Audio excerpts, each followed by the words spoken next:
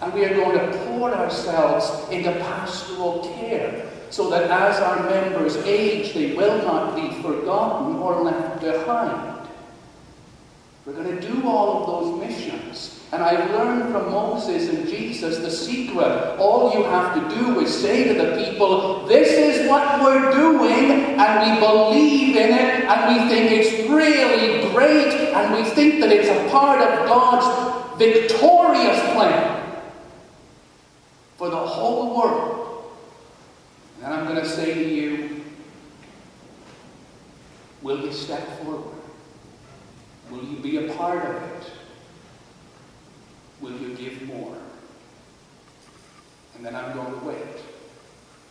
And I know that as it happened in the deserts of Sinai and by the Sea of Galilee, God's people will come forward and they will say, we will give more, we will do more, we will work harder, we will love better, because it is in us to do so. And I am confident. In case that was all very cryptic and theological, I'm saying to you, we need offerings to come up a little bit. One of the ways to raise offerings is to challenge the people who are here. The other way is to bring new people into our congregation. But you can't bring people into the congregation by saying to them, would you like to join our church? We need your money. It's a very poor draw. You say to them, this is what we're doing. We are feeding the hungry,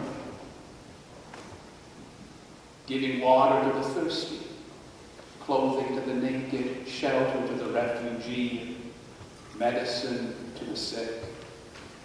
We are changing the lives of poor people around the world. We are providing beautiful worship. We are giving Christian education. We are building pastoral care. We're taking care of this 100-year-old building. And we think all of these things are a beautiful mission. Do you want to join us in mission? That's what we do. Over the last 10 years, in Canada, hundreds of old mainline churches have died.